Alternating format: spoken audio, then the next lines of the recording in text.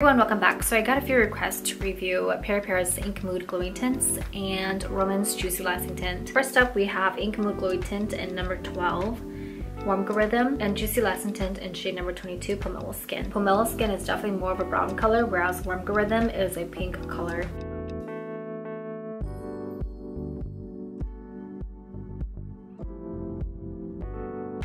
Quite a big difference in these two colors. Next up, let's compare Ink Mood Glowing Tint 14 Follow Rose and Juicy Lasting Tint 23 Nucadamia. Follow Rose does seem to have more red in it.